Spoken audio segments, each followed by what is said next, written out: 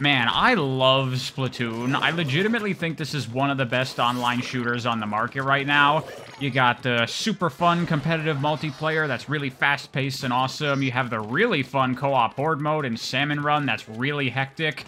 You got great style, great visuals, great music, great everything. It's great. It's great. It's great.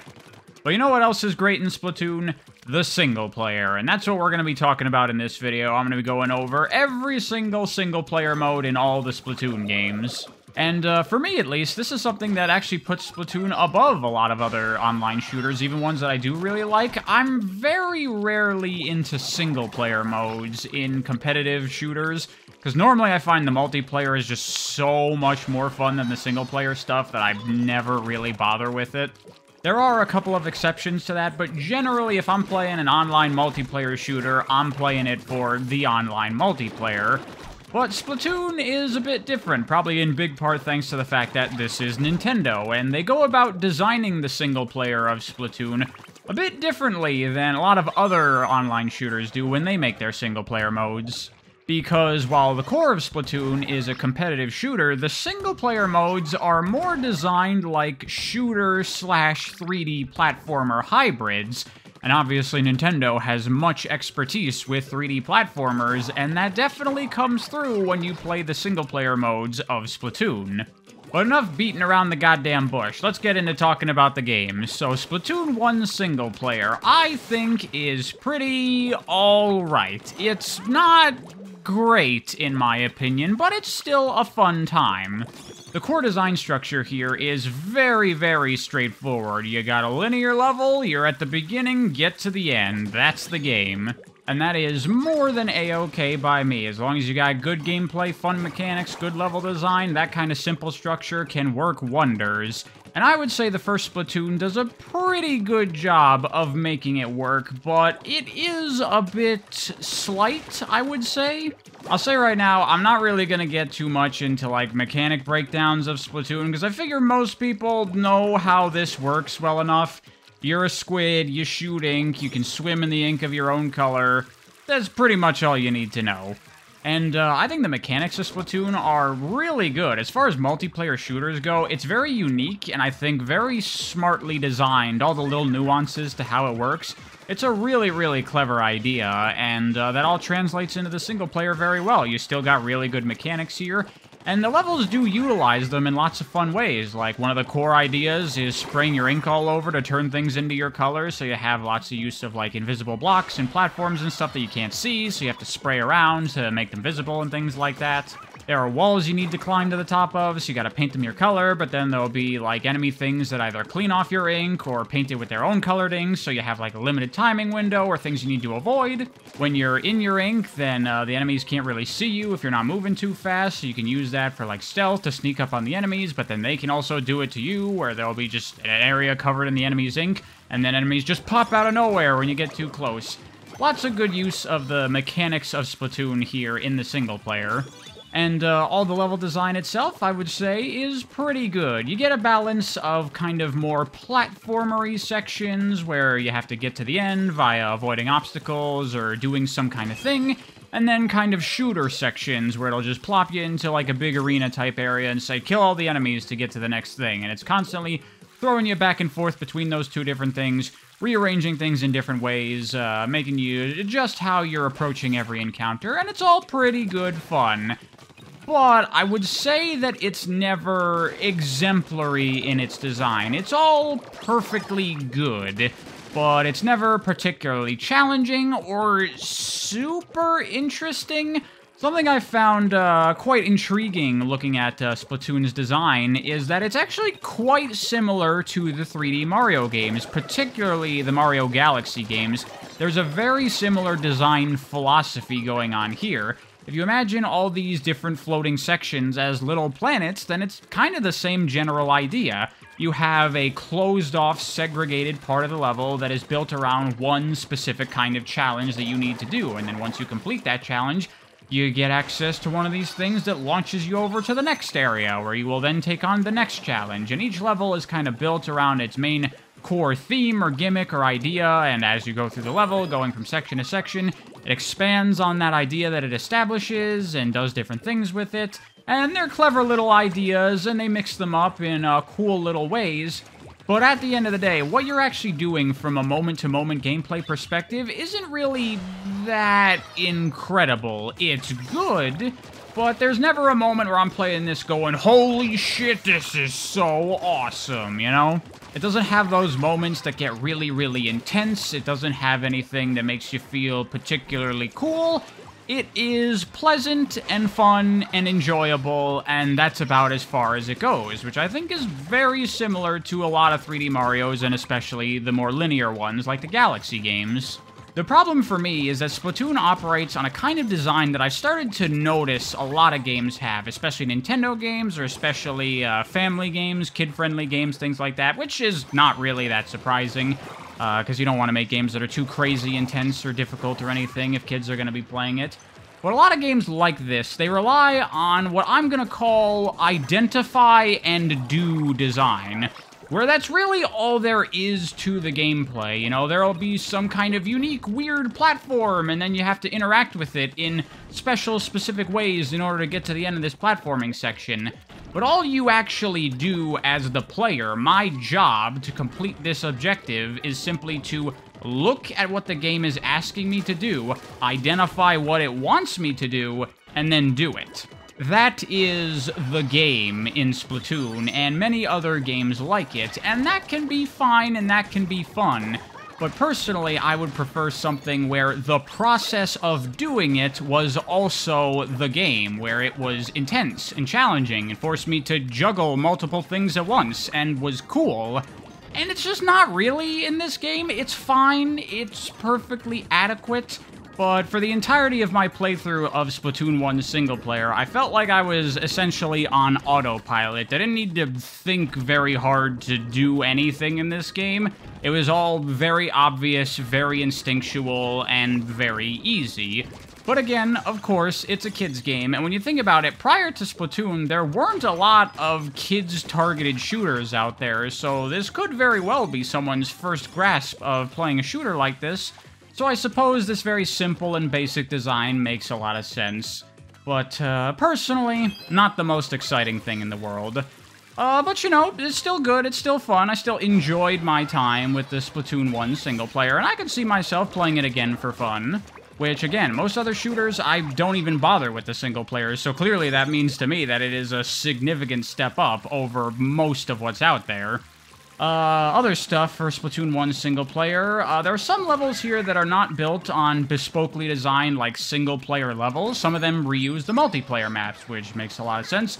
It's a multiplayer shooter after all, so you want to utilize all the assets you created primarily for multiplayer and get some mileage out of them in the single player too.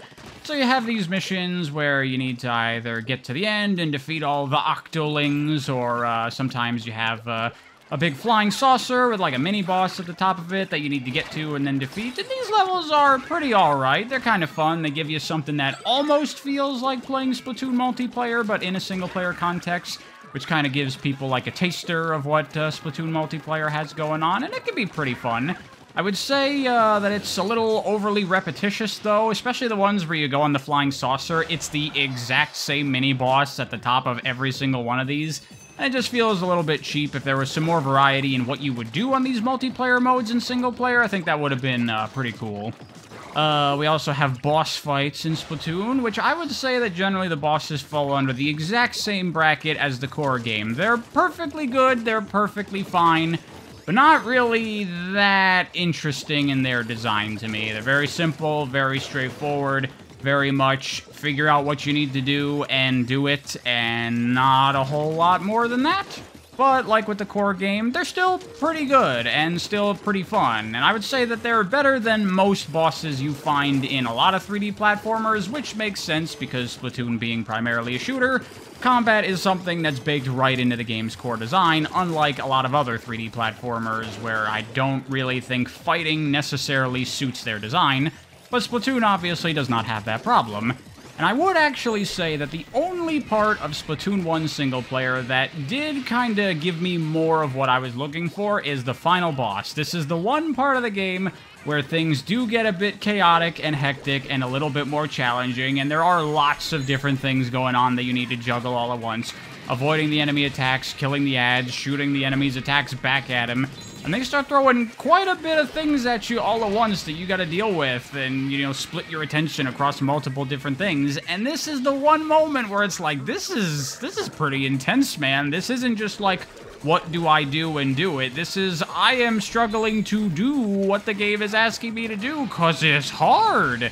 And it was fun. It's not the hardest thing in the world or anything, but it was the one moment of the game was like, yeah, more of this, please. This is good stuff. Fortunately, there are plenty of opportunities to get more stuff like that, because there's a lot more Splatoon single player to talk about, because now we move on to the single player mode of Splatoon 2, which is basically the exact same thing as the single player mode from Splatoon 1. It's actually kind of stunning playing these back-to-back. It is the same game, right down to every single little detail of the design and the structure and how it's built. The pacing, even what little story there is basically the exact same kind of thing. You have a lot of reused animations and elements from the previous game being reused in Splatoon 2.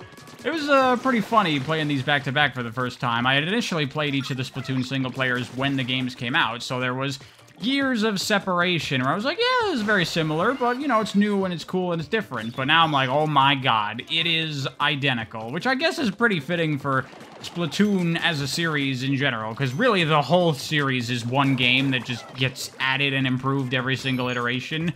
These aren't really that different from each other as far as the overall core games are concerned. That being the case, pretty much all the strengths and weaknesses of the Splatoon 1 single player also apply here to Splatoon 2, but there's also some things from Splatoon 1 single player that I didn't mention because I figured I'd talk about them in this game because it's pretty much the same deal across both games.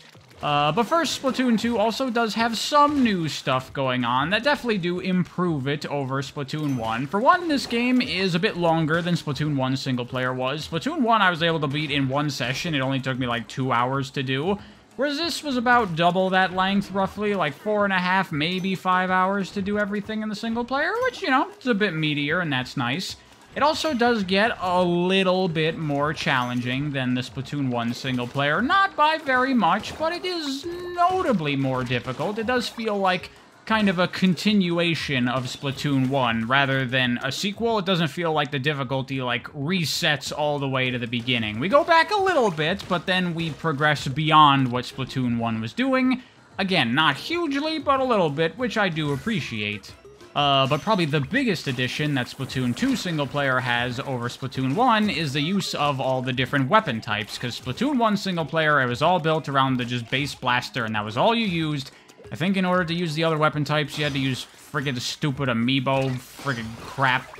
And there were only 3 weapon types in Splatoon 1 to begin with, whereas Splatoon 2 has, I think, like 8 weapon types, and they're a lot more varied, and they're just part of the single player, where every level will have some kind of weapon assigned to it that it's primarily designed for, so it'll ask you, hey, use this weapon for this level, and then, you know, that gives a little bit of variety in terms of how you approach dealing with the different enemy types and stuff. So overall, Splatoon 2 single player is just a straight-up upgrade from the single player in the first game, like the game overall, and that's all cool.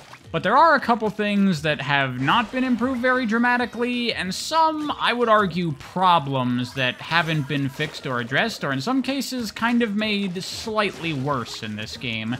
2 major problems I have with the single player of both of these Splatoon games. One of them is the upgrade system. As you would expect with a game like this, you can upgrade your character as you go using all the, like, fish eggs or whatever they are that you collect as currency to buy upgrades and such, and that's all cool and stuff. But the prices of a lot of these upgrades are so ridiculously high that you're not really going to be able to get much of anything throughout the course of your playthrough. In both Splatoon 1 and 2, I only got maybe like a third of the upgrades, because the game just does not give you nearly enough money to make any of this stuff attainable. Unless you want to replay the levels over and over and over, doing it with all the different weapon types available in Splatoon 2, there's just no way you're gonna get most of this stuff. Which makes the system feel kind of superfluous. Like, why even bother having these upgrades if you barely let the player even utilize any of it? And Splatoon 2 adds on to this by having a whole, like, special collectible you can find in every level that you need in order to get these upgrades. So obviously that's something you want to go out of your way to look for and hunt these things down so you can get all those upgrades, but you still also need money for the upgrades? So by the end of my playthrough, I probably ended up only using like 6 of these things after collecting like 30 plus, however many of them there are, and it kind of was pointless. So the economy balancing in both of these Splatoon games could certainly be a little bit better, but that brings me on to my other problem with Splatoon. I talked about those collectibles that give you upgrades in Splatoon 2. The collectibles is my other issue with the single player of Splatoon 1 and Splatoon 2. In recent times, I have developed this opinion that I don't know if collectibles in linear level-based games is a great idea.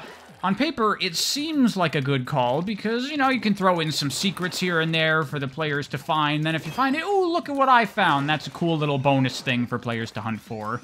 And obviously, collectibles are optional. You don't have to collect them. So if you're not feeling like doing the collectible hunting, then you can just ignore them and no problem. But that doesn't really work for me because there are benefits to getting these collectibles. You're motivated to try to search for them. Like I said, those ones give you weapon upgrades. And the other collectibles in Splatoon 1 and 2 give you these little snippets of story, lore, world-building stuff, and it's actually pretty fun and pretty cool, and I like it, so I want to get these collectibles, so I do go out of my way to get them.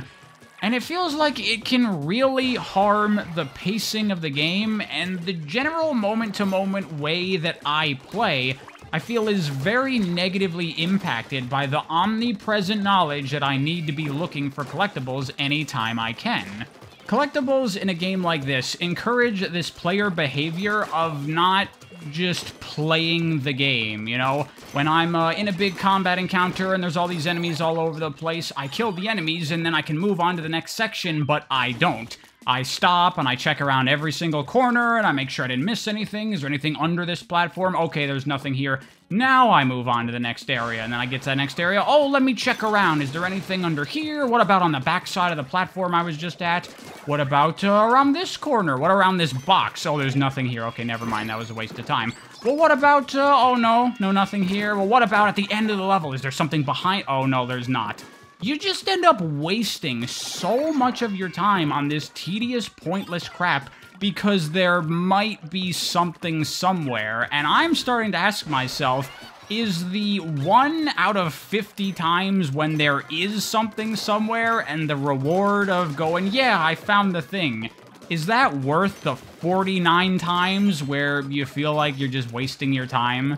When I'm playing these levels and I finally do get the collectible, or both collectibles in the case of Splatoon 2, making the problem a bit worse in my opinion, it feels like a weight has been lifted off my shoulders. I no longer have this responsibility pulling me away from just the fun of playing the game. I don't have to think about it anymore, I don't have to worry about it anymore. I can just go forward and engage with the video game instead of doing this scavenger hunt at the same time. And let's not forget about how bad these kinds of systems can be if you fail to find the collectible. If you get to the end of the level and you missed it, oh, well, I guess I'm gonna have to backtrack through the whole level. Oh, wait, you can't backtrack because of the way these games are designed with the segregated areas. So what you're gonna have to do now is replay the level you just played, but searching even more thoroughly than you were the last time. But now the fun of experiencing a new level and all of its unique challenges is gone. You've already seen all this stuff, so now it's even more tedious and even more slow-paced than it was before. And what if you still can't find it and you go for a third and a fourth and a fifth run through the level? This happened to me in one of the levels of Splatoon 2. I just could not find this fucking collectible. And so I was like, alright, hit up the internet, where is it, look for it, and then it's just like, really? It's there? That's fucking annoying. And it's just not a fun experience to go through all of this when hunting for collectibles like this in a game. And as I said, sure, you don't have to do it, but it's something you can do in the game, and it's something the game encourages you to do. So I feel like it should be a fun thing to do, and I don't really think it is. And this is not a problem specific to Splatoon. Like I said, I think this is a problem across most linear games with collectibles, and I really don't like it. I much prefer having collectibles in more open-ended games, you know, sandboxes, collectathons, open worlds, things like that, where exploring around and finding things, that is the core of the game. But in a linear challenge-based game like this, the fun in the gameplay comes from get to the end and plow through all the obstacles trying to slow you down. And searching around everywhere for all of the places the developers could have hidden something, I feel gets in the way of that. So that's my little diatribe on collectibles in linear games, and I do think it is a problem that both Splatoon 1 and 2 single-player face. And I wanted to talk about that in so much detail because it is a problem that it seems to me like the developers of Splatoon also realized, and they did eventually fix it in Octo Expansion. This was a DLC for Splatoon 2, a secondary single-player mode, and this is where things change up a lot, and in very good ways, in my opinion. The core design structure of Splatoon single-player gets completely thrown out the window here, and we go for something very, very different.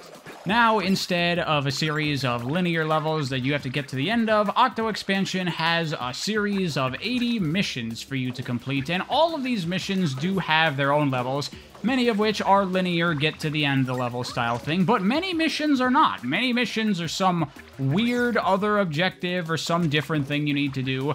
And even the ones where it is about getting to the end, they're very irregular in their design. Very experimental, very weird, very bizarre, and in my opinion, way more interesting and challenging than either of the previous single-player modes. Here is where Splatoon steps out of the shadow of the 3D Mario design philosophy and really starts doing its own thing, and it gets pretty frickin' cool sometimes. The design of identify what to do and then do it is out the window. We got all kinds of weird-ass shit in this game, where they're really taking advantage of the various different elements and mechanics and systems of Splatoon and utilizing them in basically as many creative, weird, interesting ways as they possibly can. And admittedly, not all of these weird experimental forms of gameplay are that good. There are a number of missions in Splatoon 2 that can be quite annoying. For example, you have these missions here where you have to match these two stacks of boxes. You have the model, and then you need to match it to the other one. And this is kind of just annoying and not really very fun. That is the problem with this kind of weird experimental design. When you're experimenting, you're gonna fail sometimes, but at the same time when you experiment, you're gonna come up with some really weird, creative, interesting gameplay that is very cool. Some of my favorite examples would be missions where you need to get to the end of the level, but you have a limited amount of ink. Your ink will not refill, so if you run out, you die. So you gotta be very careful, not spend too much ink, don't kill enemies you don't have to, and managing your stuff very adequately so you have just enough ink to climb that wall and no more than that. Fun little missions, but then you get really weird stuff where it's a simple mission, kill all the enemies, but the entire mission takes place on these boxes that break if they take too much damage. So, whoopsies very easily to fall to your death on these, but at the same time, you can utilize that to your advantage and break the boxes underneath enemies' feet to kill them as well. Cool, weird stuff like that. You also have these missions where you have to knock around these magic 8 balls and get them to the end of the level into a socket. And sometimes, admittedly, these missions can be a bit annoying, but they're also pretty clever and cool a lot of the times, where sometimes you have to separate from the ball and, like, set things up so that way a platform is under it so it can keep going on its path. You even have one of these missions where you're basically doing a pool kind of thing, where you're from a distance and you use a sniper rifle and you gotta knock them into all the different holes. Though, to be fair, there is one mission with these things where it's like skee-ball, tic-tac-toe, and it is so fucking annoying. But again, when you're experimenting, sometimes you get good things, sometimes you get bad things. And for every bad and annoying mission like that one in Octo Expansion, there's probably 8 other ones that are more like this one, where it's just an arena, and you have a point that you need to defend, and they're just gonna send a ton of really aggressive Octoling enemies at you, and you need to just hold the line for a minute and a half.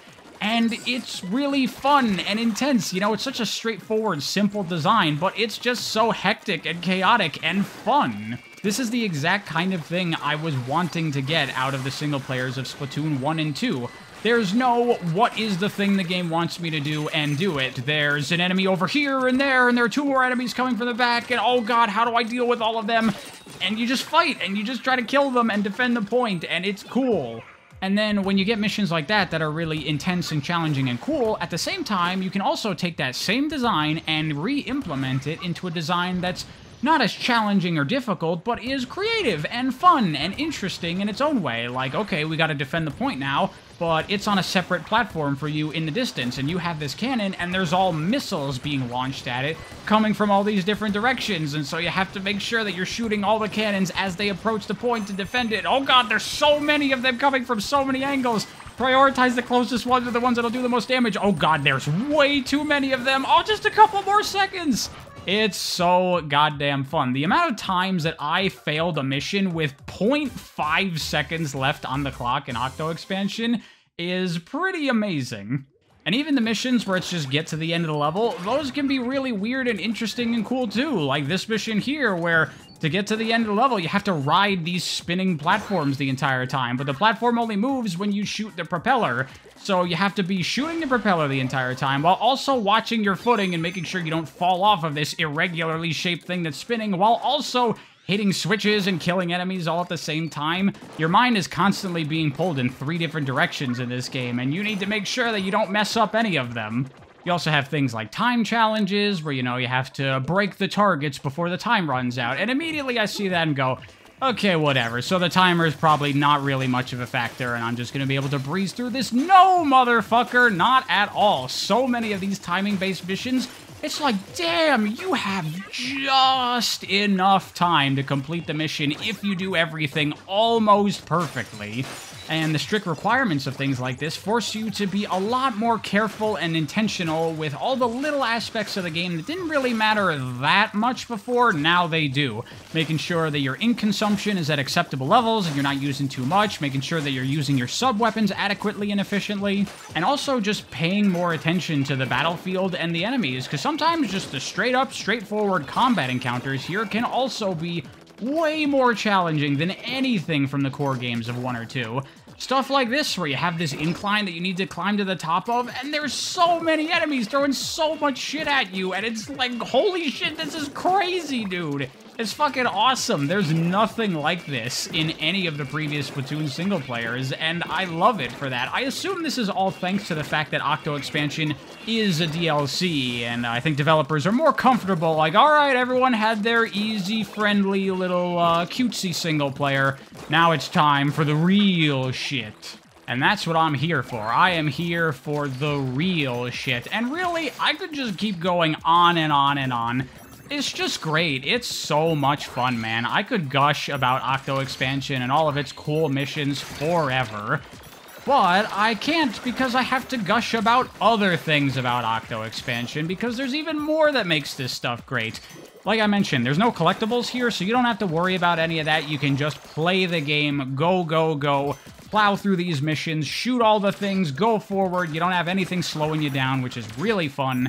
But also, there's a great built-in difficulty option with this game, where a lot of missions, when you go into them, you can select what weapon set you want to use, which is cool. It utilizes a lot of the stuff from multiplayer again, where you have a weapon and a sub-weapon combo, and all the missions are specifically designed for the options that are presented to you.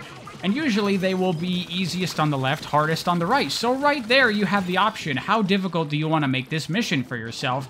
If you want to play on hard mode, then take the rightmost loadout, and it will make things quite a bit more challenging for you. But if you want an easier time, pick the middle or the leftmost option.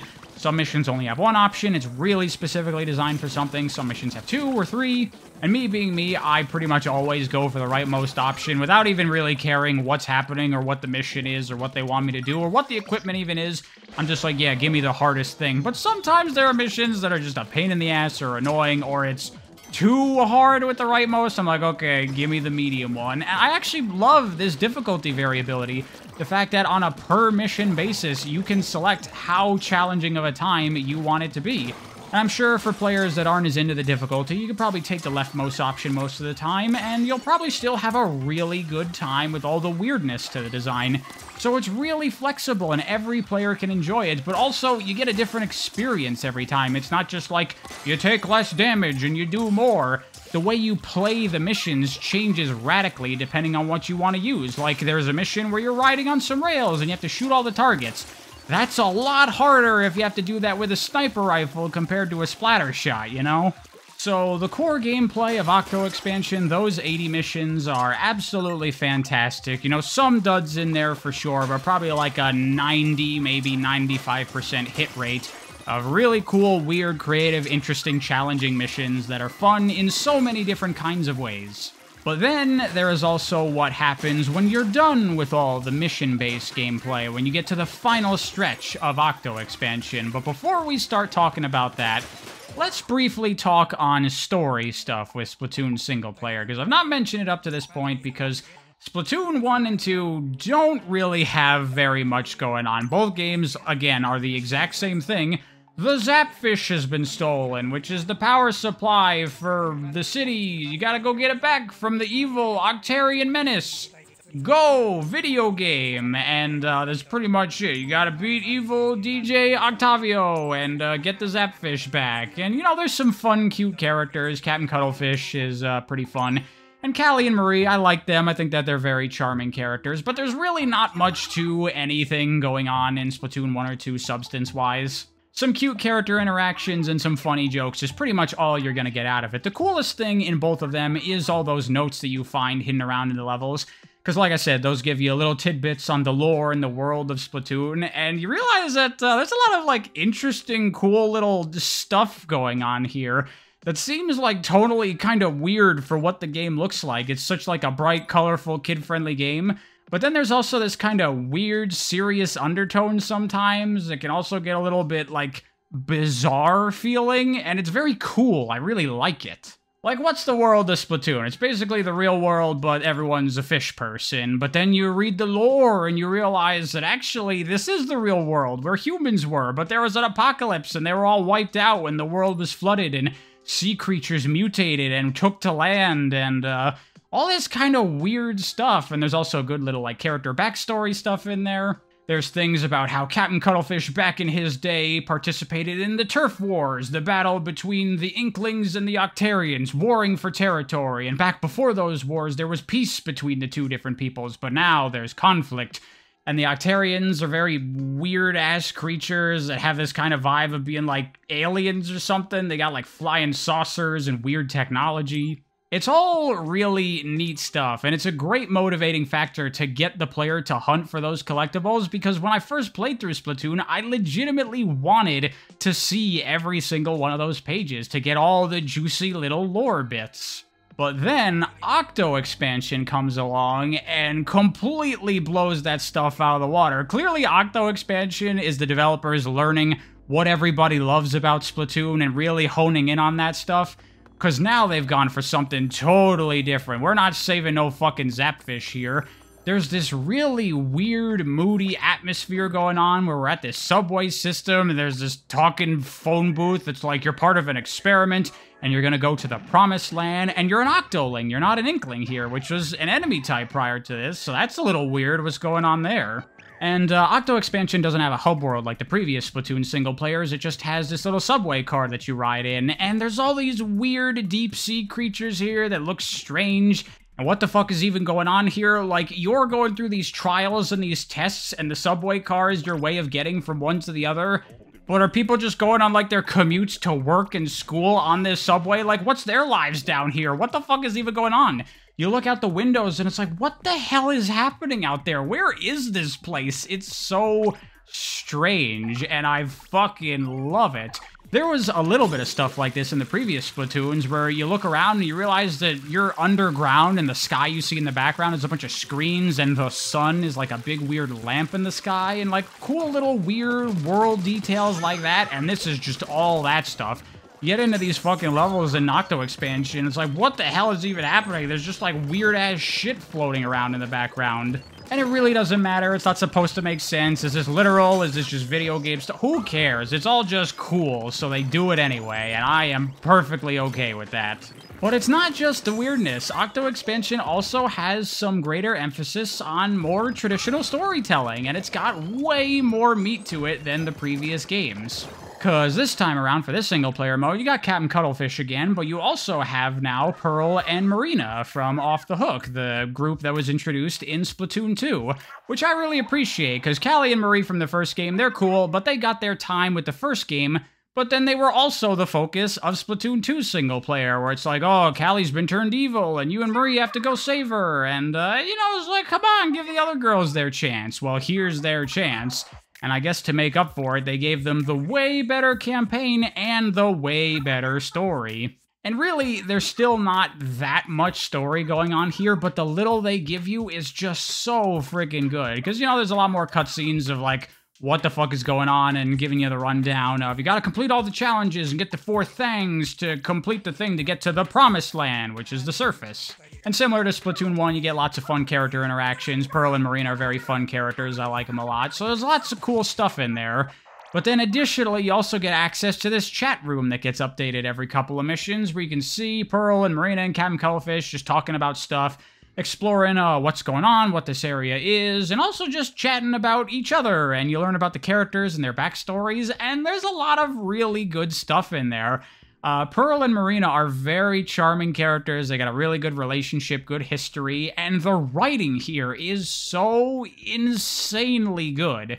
I think one of the biggest strengths that Splatoon has as a franchise is that it's very, like, modern and hip with the kids and stuff like that, but not in a way where it's like, hey, fellow kids, it's like legitimately they understand the modern trends and the youth and what they're into, and they really lock in on that so well. What the characters type in the chat room feels so natural and real, like what real people put in real online chat rooms and shit, and it's like really funny a lot of the time. Well, like I said, you also get lots of good character moments, some heartfelt stuff. You learn about Pearl and Marina. And it really does a lot to make these characters really, really likable and get you invested in them and get you caring about them. And this is where Marina explains that the song that the Squid Sisters sang at the end of Splatoon 1 caused a bunch of Octolings to, like, wake up from the manipulation of the evil Octarians. And so they've been trying to escape from Octarian society and flee to Inkling society, which is why she's an Octoling, which Pearl didn't even know, and there's some stuff about, like, sorry, I didn't know what to tell you, and Pearl, she doesn't actually give a fuck. She's like, whatever, you're Marina, you're my friend, that's all I care about. So that's what your character is. You're an Octoling that's woken up, and you're trying to get out of the Octarian menace. But also, there's, like, some other weird stuff going on here. There's some corporation, because all the Octarians you're fighting are, like, green and blue, and they're, like, modified. What's going on there?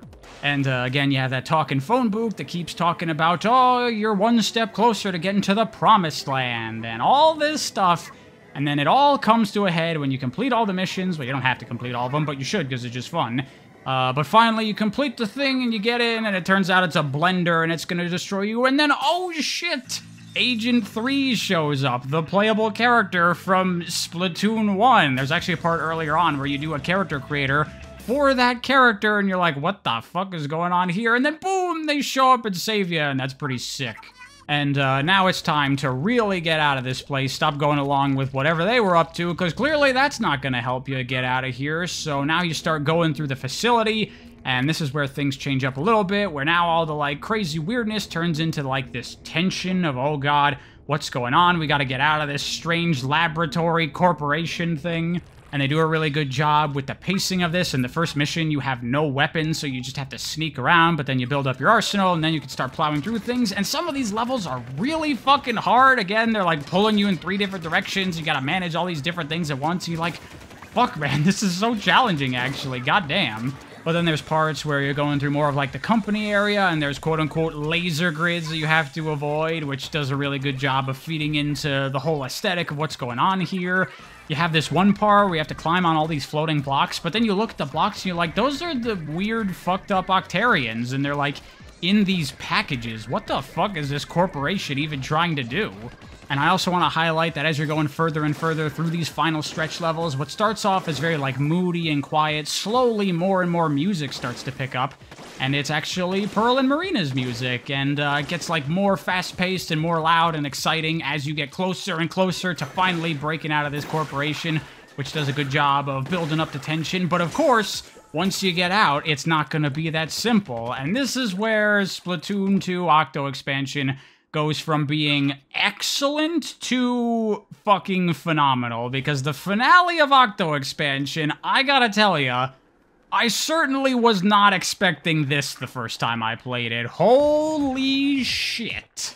First of all, you get to the end of all the facility levels, and the boss to cap it off is a brainwashed Agent 3, the player character from Splatoon 1. And this is so awesome because it's like a rival fight against another character that has all of your abilities and stuff, but it's even more awesome because it's the character you played as in the first game. And they utilize that really well, where Agent 3's battle theme is a remix of the Splatoon 1 theme song. It's so fucking awesome. It's like, goddamn, I wasn't expecting this game to have a fucking Virgil fight, but it does, and it's really cool. But that's just the start of it, motherfucker, because after that, we get to the end, we get to the surface, where the telephone is all fucked up now, and it reveals that it's like an AI created by humans long before the extinction. That's goal is to create, like, the perfect species, so it's trying to like remogrify sea life into the ultimate organism, which is why I wanted to blend you up and use you to contribute to the bio slime that would eventually create whatever it's trying to create. But it has determined that all this sea life is worthless, so it's gonna wipe it all out and start over from the beginning. And then this giant fucking human statue comes up and it starts charging this big-ass laser that's gonna destroy all of Inkopolis, and it's like, holy shit, this escalated quickly.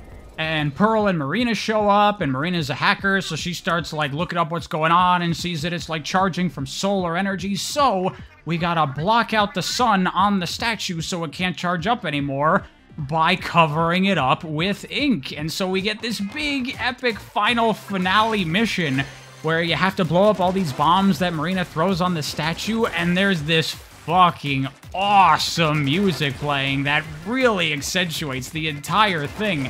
And it's like, I cannot believe what's going on here. Like, the first two single players, they had the big epic finale where it was playing the song from Callie and Marie and Power of Friendship or whatever, and it was cool, but it wasn't like anything that crazy. But for some reason, out of nowhere, all of a sudden, Octo Expansion has turned into fucking Gurren Lagann, or a Platinum game, or anything by Studio Trigger. We've gone to, like, crazy-ass Cosmic Climax, epic music play, and, like, really getting you into the mood. It feels like I'm fucking playing a Kirby game right now at the end, fighting some god or some shit. And it actually feels quite impactful, despite how little story has been up to this point. What has been there was just enough, and was so effective at getting you invested in the scenario, what's going on, this corporation, all of its shady shit. Pearl and Marina, super likable characters. There's even some fun stuff with Captain Cuttlefish and how everyone's working together. You're gonna stop this thing. Even the fact that what you're doing, you have a 3-minute timer to completely cover the thing with ink. That's the main gameplay of Splatoon. That's Turf War. That's what you're doing, and it presents it as that. It starts up with, like, a multiplayer match flyby and says, you're playing Turf War, and there's been nothing like this at all throughout any of the previous Splatoon single players, and all of a sudden we're doing this crazy-ass, weird, cool finale thing. And the music is getting you so hyped up for it, and then you complete the mission, and they're not even done with the crazy spectacle stuff, because then Pearl busts out a killer whale, and it's actually been previously established in some of the Splatoon 2 unlockables that she has, like, a really loud voice that can, like, break glass and, like, shake the earth and things like that. So then they build on that. Like, this was set up before Octo Expansion was even a thing. And then she screams into the killer whale, and it shoots a giant laser, and the other thing shoots a giant laser, and they're shooting each other, and it fucking... I cannot believe how fucking awesome this is in this fucking, like, kids game about spraying goddamn colored paint around. It is so bizarre for me to say that one of the hypest, coolest, most epic finales that I've ever played in any video game comes from a goddamn Nintendo kids shooter, but that is absolutely true. I adore the finale of Octo Expansion. This is the kind of shit that I am all about. These kinds of insane turn the dial up to 29 out of 10, go so crazy over the top finales, and when they're this well done, there's nothing else like it, man. I legitimately got so many chills the first time I did the finale of Octo Expansion, and I got those exact same chills playing through it again for this video, because I had forgotten how fucking great this DLC is, and how incredible this finale is. And you know what? It's not even over yet. Octo Expansion is not done being awesome quite yet, because once you beat the campaign, you unlock a secret bonus boss fight, another fight against Agent 3, where now it is way fucking harder. It is really challenging, and again, I was not expecting a Bayonetta Rodin-style secret super hard extra boss fight, but Octo Expansion has it for some reason, and I don't know why, but it's fucking awesome, and I love it, and it's a super fun fight, and every single thing about this DLC is incredible. It, by itself, completely blows both of the previous Splatoon single players out of the water, and honestly, most single players that I've ever played in any shooter, or most other 3D platformers for that matter, it fucking rules, man. And for me, it elevated Splatoon from a cool new Nintendo franchise that I quite like to one of my top Nintendo franchises, absolutely. I fucking adore Splatoon. I love Pearl and Marina as characters. Pearl especially. I think she's really fun, really charming with her chaotic energy. She's great. This, to me, is, like, everything I'm looking for in a video game. Great, weird, challenging, cool gameplay that's unique and unlike anything else you're gonna find anywhere else. Fun, likable characters, good story. Might be a simple and small story, but a good story that's engaging and charming, and has such a kick-ass final sequence that just gets you so hyped and so excited, and you come out the other end a changed person, where you're like, damn, I just experienced something, let me tell ya. And it's one of those things that's really gonna stick with you. These are the kinds of games that I love more than anything, and I really wasn't expecting Splatoon to ever be one of those games, but it is. And it made me very, very excited for Splatoon 3, which we are now finally gonna get to, and this is a little bit different for me compared to all the previous games. I had played all the previous Splatoon single players up to this point, but this is my first time playing Splatoon 3's single player, and it was really, really, really good, but I do not think it was as good as Octo Expansion, unfortunately, but at the same time, I kind of expected that because it's not easy to top something as great as that. And unfortunately, yeah, they did not manage to, though they did try. They put in a valiant effort, but in my opinion, it wasn't quite enough. Though I do gotta say, Splatoon 3 single player starts out really, really well. Thankfully, I had not been spoiled on it, so I really didn't know anything about what Splatoon 3 single player was. So loading it up, I was like, ooh, what are they gonna do after Octo Expansion? How are they gonna try to follow that up? And then you start playing it, and it's, oh, the Zapfish has been stolen again? Really? That's it? That's kind of fucking lame. And then you start playing it, and it's, yeah, it's the same thing as Splatoon 1 and 2 single player, where it's just a bunch of linear levels, and you got a hub world, and then you do all the levels, and there's a boss at the end. And the level design structure is very much back to the kind of design that we saw in Splatoon 1 and 2's base single players. And I was like, oh, I thought that after Octo Expansion, they'd be doing another, like, cool, crazy, weird thing and expanding on that. But, I guess no. I guess we're going back to the traditional formula. That's a bit disappointing. But, to my very pleasant surprise, it was a fake out. That's not what Splatoon 3 single player is. You do like 5 levels of that, and it makes you think that that's what it's going to be. And then you have a fight with DJ Octavio right away, and it's like, give us back the Zapfish. And he's like, I don't know what you're talking about. And you fight him, what would have been the final boss in 1 or 2. Now, it's the first boss, and then after the boss fight, everything collapses, and we fall down into this big old hole. And now, what's this? Where the hell are we? I did not know anything about this. I wasn't expecting this.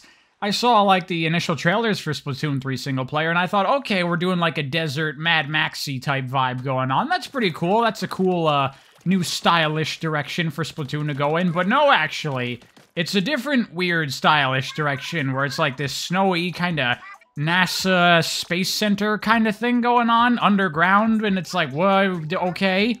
I guess that's what we're doing, actually. That's a fun little surprise, and here you run into Callie and Marie, and this is where the real Splatoon 3 starts, where you realize that, yes, this is, in fact, a continuation of what Octo Expansion was doing. Same design structure, same general type of gameplay, same kind of weirdo mission design, and that is all great stuff by me. But now, on top of what Octo Expansion was doing, we kind of get the best parts of that and the best parts of Splatoon 1 and 2 single player combined together. Because we have all the weird missions of Octo Expansion, but then we also do get the hub areas of Splatoon 1 and 2, but they're now expanded upon. And we use the currency that we get for completing missions, like you did in Octo Expansion, that is now used for opening up new areas, clearing out all this fur. Yeah, fur also, that's a thing. That's kind of the new gimmick with Splatoon 3, the return of the mammalians, which is a very ominous-sounding title. And yeah, you see fur on all the enemy types, and they've been kidnapped, which is why Octavio at the beginning of the game is like, I didn't do anything bad, where are all my minions, what's going on? So again, it's kind of a similar thing to Octo Expansion, where the enemy force has been, like, controlled or manipulated or modified in some way by this new secretive villain. Ooh, what's going on?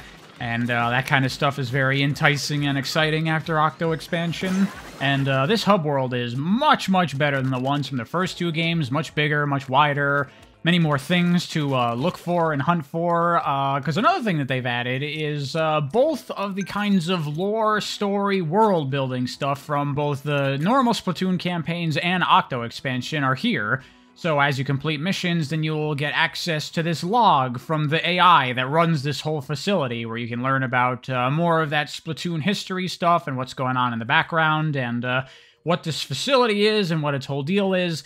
But also, you get those scrolls that are the collectibles, where you get the pages in the scrapbook. But a nice thing they've done here that I think is a big improvement, these collectibles and hunting for them is done squarely in the hub worlds. Now that they're bigger and more open areas, looking for things in them is a lot more fun.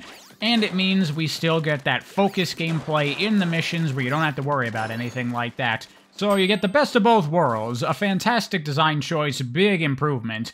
Another thing that's been vastly improved here is the upgrading system from Splatoon 1 and 2 that you barely got to use.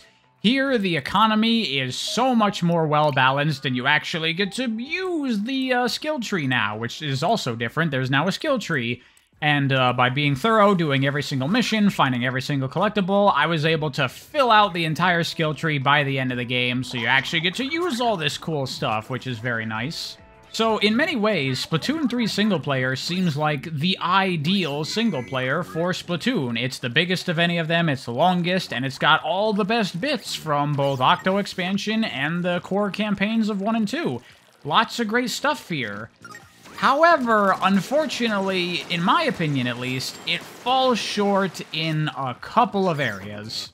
Number one for me being that the challenge has been cranked down from Octo Expansion, which is understandable because Octo Expansion was surprisingly difficult, and I imagine a lot of people probably struggled with a lot of things in Octo Expansion.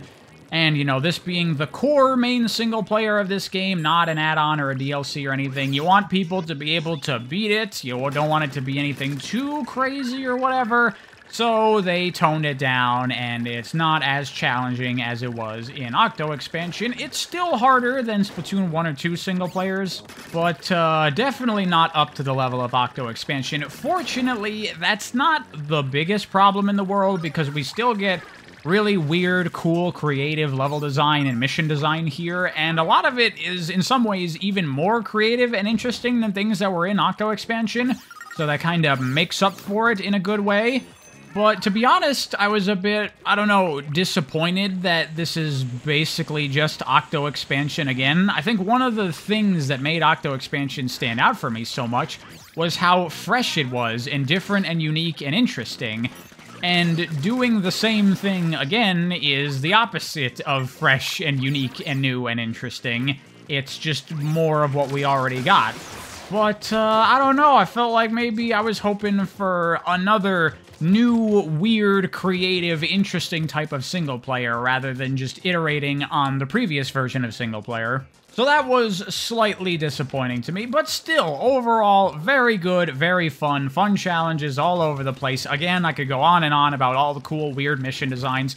There's this one where you have to go through a maze, and you're like, okay, well, you can go up the walls, so that's not really much of a maze, but then you get to the end of it, and then it flips and becomes a wall, and you gotta get back to the beginning. It's like, do you remember the layout now that it's vertical? And it's a cool little design. You still have all kinds of clever, weird things you're doing throughout Splatoon 3, and it's still very fun.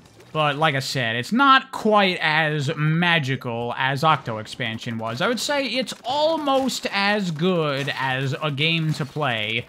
But Octo Expansion wasn't just a fun game to play, it was also a great experience. And Splatoon 3 is also a very good experience, but it does not hit those same highs, not in my opinion.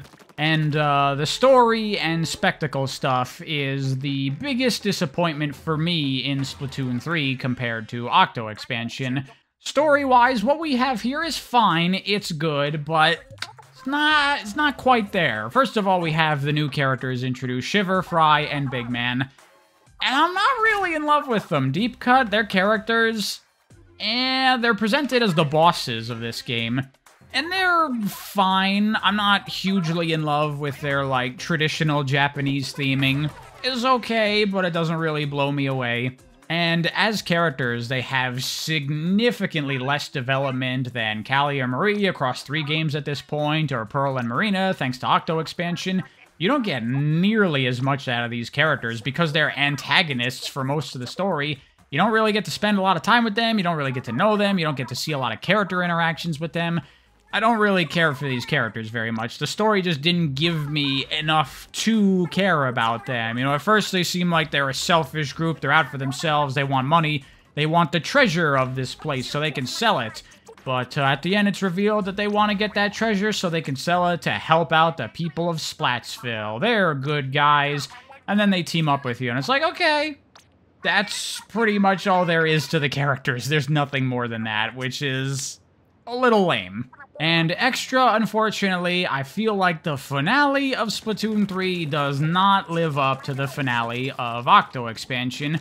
Because again, it being basically Octo Expansion 2, I went in kind of expecting to have a big, epic, crazy finale. I expected that after I completed all the missions, and there'd be a final stretch of levels where I have to go through the rocket launch site in order to get to the top. And partway through the game, I was looking at the rocket and I was like, we're going to space, aren't we? There's a fucking rocket there. We are definitely going to space. That is what's happening here, which I am A-okay with, and I actually think that's fine that they tease it that way, because it's like, hell yeah, dude, going to space, that's fucking one of the check marks to make big, crazy, epic finales super cool.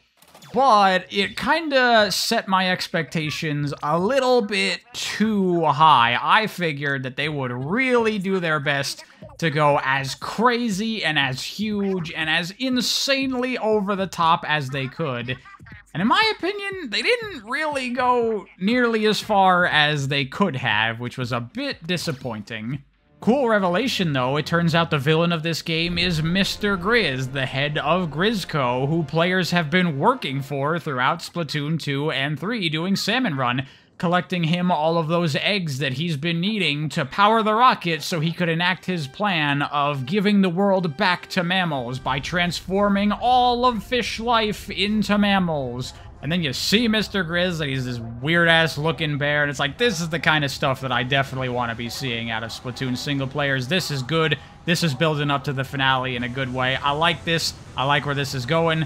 Let's fucking do it. And then, yup, we absolutely go to space, and there's a nice little power of friendship moment, though I feel like it's a little weak because you don't really have much of a connection to Deep Cut. These characters, you barely spend any time with them, so it's not really hitting that hard. And then you go to space, and you're on the rocket. It's like, all right, let's fucking do it, bro. And it's got this really weird, quirky music playing, and you're like, okay, this is not the tone I was expecting for Stop the Bad Guy from ruining the entire fucking planet. But okay, that's what we're doing. And then DJ Octavio shows up in his robot, and you're like, oh yeah, this is more like it. Come on, we're getting there. And in my head, I was imagining a scenario where Mr. Grizz was meeting up with the rest of the mammals, and with the extinction event, a bunch of mammals went into space, and they've been waiting for their opportunity to return, and we'd have this giant fleet of mammalians, as this game's story set up, the return of the mammalians, so I thought there'd be, like, an entire invading alien force of mammals coming back to attack the Earth, and we'd have to fend them all off. But actually, no. It's just Mr. Grizz on the rocket. Not nearly as cool as I was expecting. But still, there's some cool stuff in here. Small Fry, your little salmonid buddy that's been with you throughout the entire game. Everyone uses their power of friendship or something. I don't even really fucking know what's going on, but who cares? It turns into a giant salmonid monster boss thing, and then it's like, oh yeah, this is cool. Kaiju fights, let's go. And it starts playing the big epic music with all the characters singing, and it's like a remix of the Calamari Incantation with Deep Cut contributing to it, and that's cool. But the song is definitely not as good as the song from Octo Expansion, so it's not quite as hype, and again, I'm not nearly as invested in the characters in this. But then at the same time, the final gameplay sequence is you teaming up with Octavio and controlling his robot, and it's like, yes, team up with the previous bad guy, control a big robot, these are good finale things to be doing. But then the actual gameplay isn't particularly great, and it's not really as hype as it could be, because you're like on the sidelines of the fight while your little buddy fights Mr. Grizz. And to me, I'm like, this can't be it. There's another phase after this. We're not doing it just here. There's gonna be something else. We're gonna go even bigger. It has to. This is the finale of the Splatoon main series, right? Gonna be another layer beyond this. And sadly, there isn't. Once you vacuum up all the things, then just like the super weapon, which is nice that they keep it consistent, you shoot it all back to him in a big blast of ink, and that destroys him, and then the rocket blows up, and you save the day. And it's like, oh.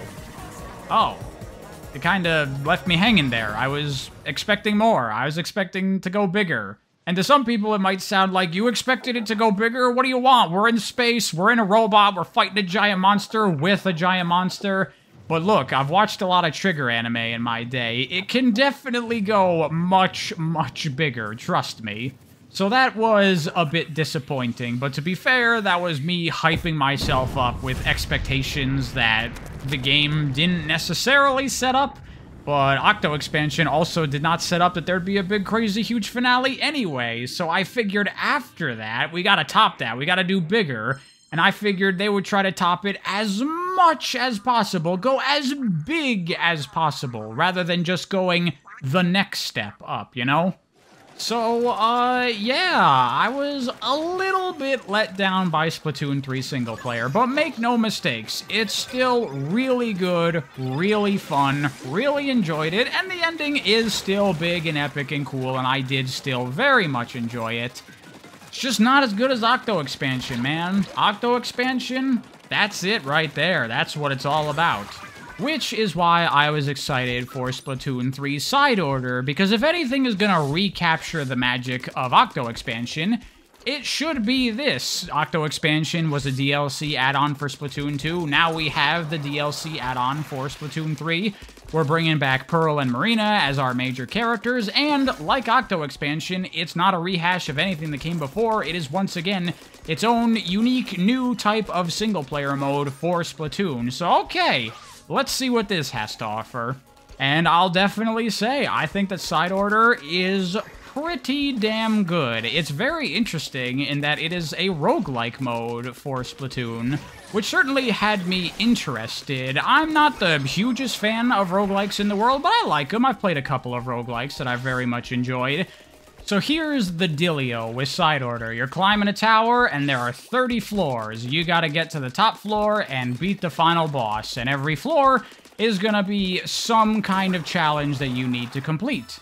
And one big difference that Side Order has compared to any of the other single-player modes in Splatoon is that these are not levels. They're not designed with a beginning or an ending. They're not specifically designed for these missions like Octo Expansion in Splatoon 3.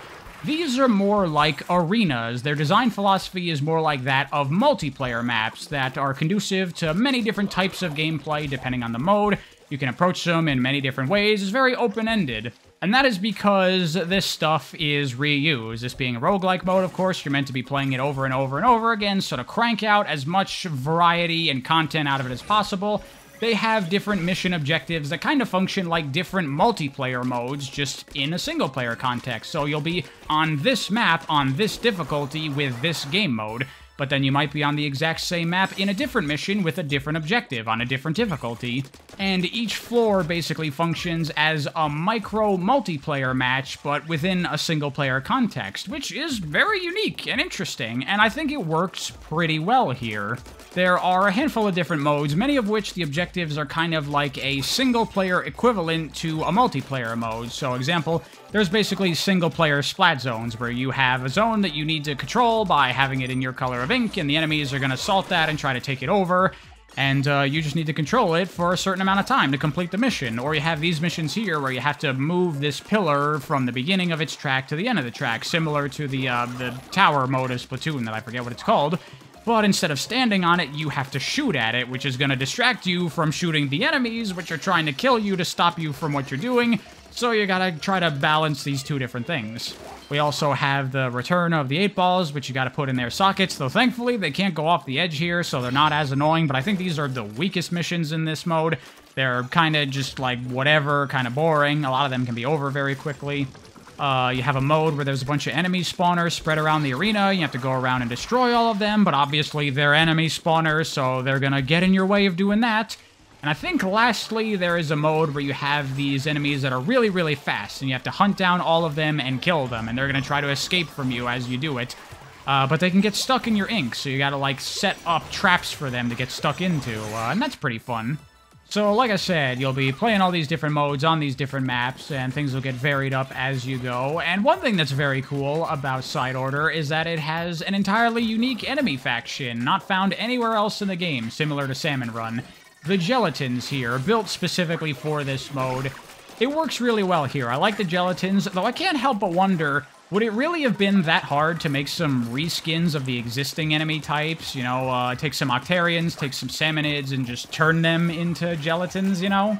Would have added a lot more variety in terms of what you could encounter in this mode, because that is my biggest criticism of Side Order.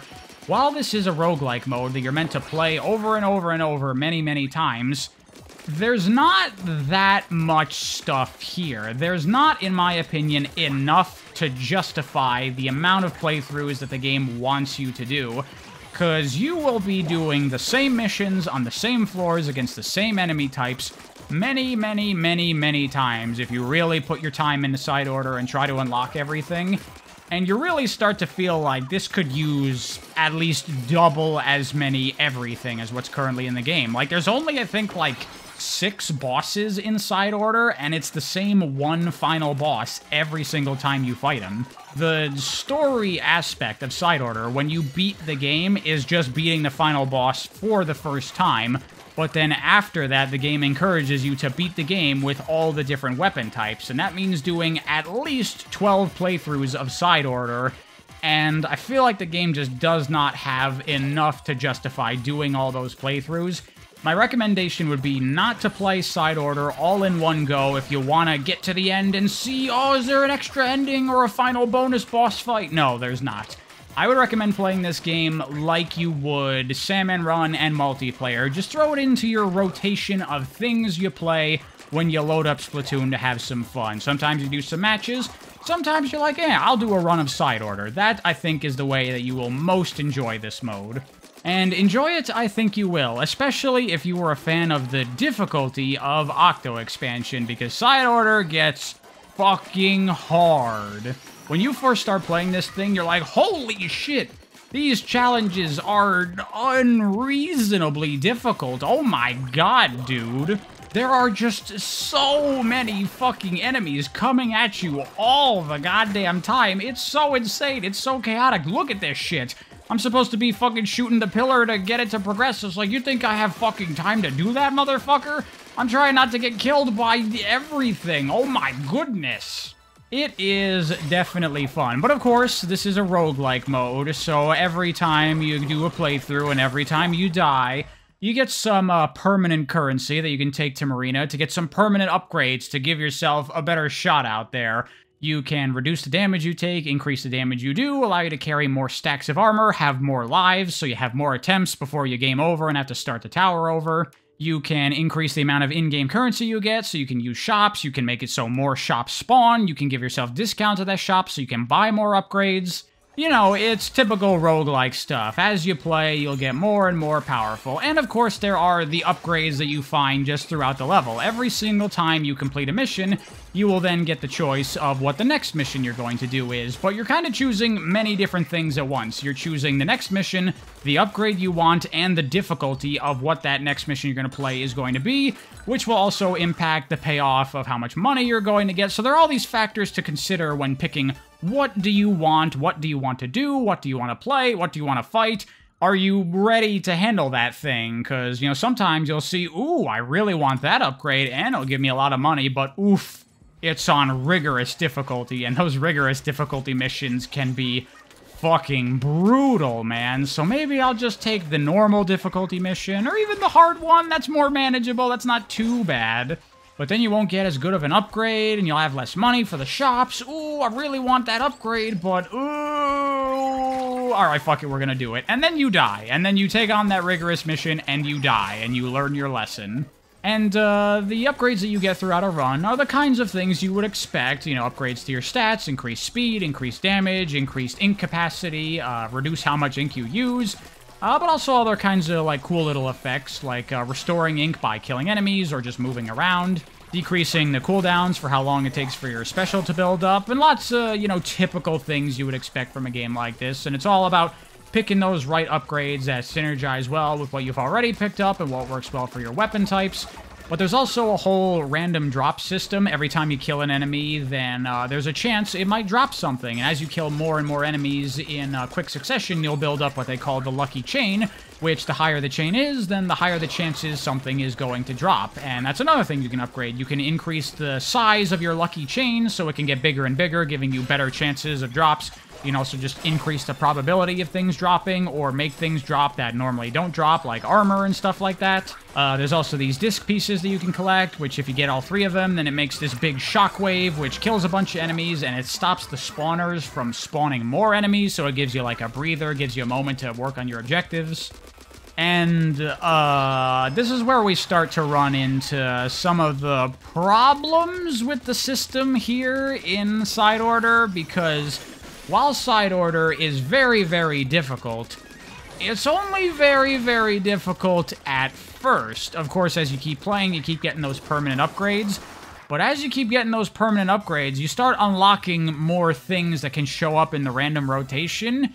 And with enough of those upgrades, you become an unstoppable killing machine.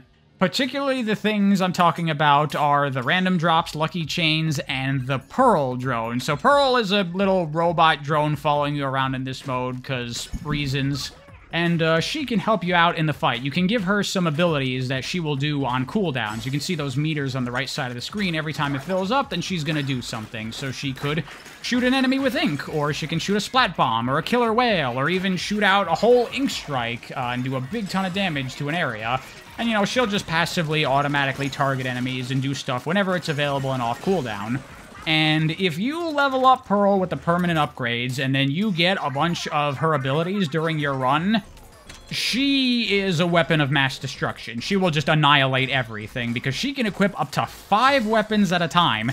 And then there are also upgrades where inking turf will fill up her meters, killing enemies will fill up her meters, there are random drops that can fill up her meters, you can add to the lucky chain, and she'll just go on an onslaught. She'll just kill fucking everything for you. You don't even have to do anything.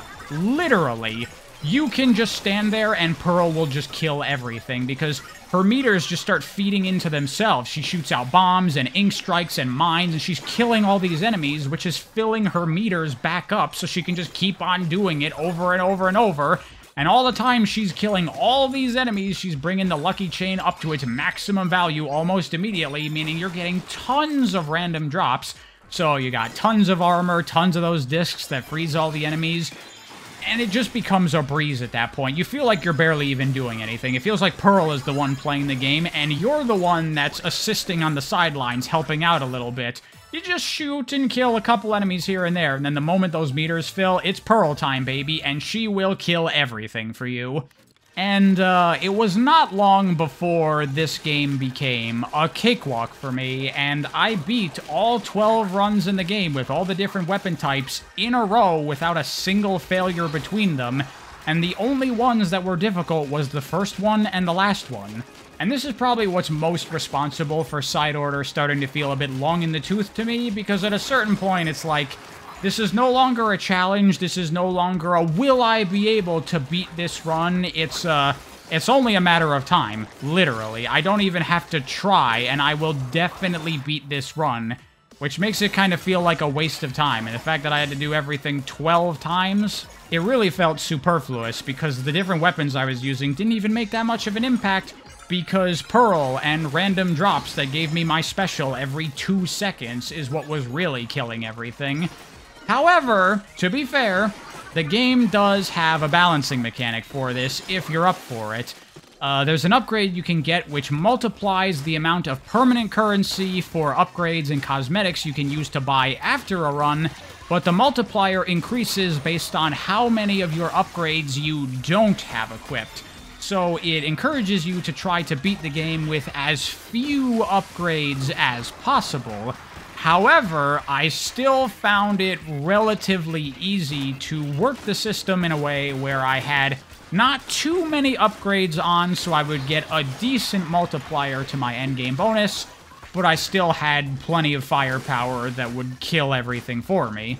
Unless you really want to go for the full challenge, go for that triple payout, and not equip any of the upgrades, which I have not attempted, and maybe I should, because that would probably be hard as fuck, and that might be pretty fun.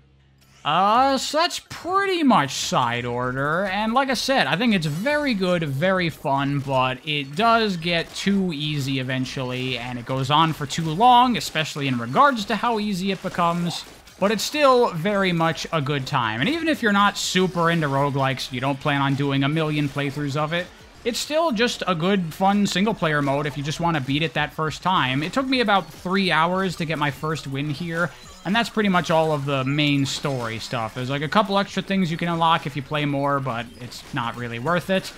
As far as the story of Side Order is concerned, I'm not going to go too into it, because honestly, it's not really that substantial. Basically, this is a virtual simulation that Marina put together, and an AI entity took control of it, and it started to use it to try to create the perfect world of order, building off of the final Splatfest of Splatoon 2, which was Chaos and Order. Order lost, and so now Order has come back with a vengeance, and that's a really cool thing. They did the same thing with Splatoon 2 story mode between Callie and Marie. Callie lost, she became kind of the villain of Splatoon 2. So I hope that trend continues. Keep your eyes out for the final Splatfest of Splatoon 3, whatever that's gonna be. But anyway, this being a roguelike mode, there's not a lot of story content here. It's primarily focused on gameplay and replayability, so they keep that stuff to a minimum. You still get some journal entries from Marina that you can unlock with some extra little bits, but it's mostly just the development process of her making this, and it's not that interesting. There's not a whole lot of character development here. Though I will say, the finale of Side Order, pretty friggin' good. When you beat the final boss for the first time, it triggers a big story sequence, final ending boss fight, and this has that typical Splatoon big epic final finale, big crazy music going on, and it's very cool. Things come together here pretty well. It's got epic music going on, and then you basically have like a victory lap final boss fight where you get all of the upgrades available all at once. You become this insanely super overpowered character as you wail on the final boss. And then there's a big laser working together with Pearl and everything, and it's like, this is what I'm talking about. This is how you do one of these goddamn Splatoon finales. This is good stuff. Although maybe that's just my own bias, because I much more like Pearl and Marina than the other characters from Splatoon 3's main single player. But damn it, it doesn't change the fact that I really like the finale here, and I would say I kind of preferred it to the main campaign's finale, though still not as good as Octo Expansion. Nothing will ever be as good as Octo Expansion. Though I do want to say, after playing Octo Expansion and then Splatoon 3 and then Side Order back to back to back, I feel like having all these big epic finales every single time at the ending of a Splatoon single player, it kind of cheapens it a little bit. You know it's going to be there, you know they're going to do some big cool thing, and they're going to play the music, and you're going to get all hype. And that kind of diminishes it a little bit. I think maybe we could do with some Splatoon single players that are a little bit more mellow for a bit, so that way when they bring back the big epic finale, you'd be like, oh shit, they're doing it again, and catch you off guard and be surprising, and that would excite you. I guess we'll see. We'll see what the future of Splatoon holds, because honestly, I feel like at this point, Splatoon 3 is everything you could ever want from Splatoon, right? It's got the single player that has a lot of the best bits of all the previous single players.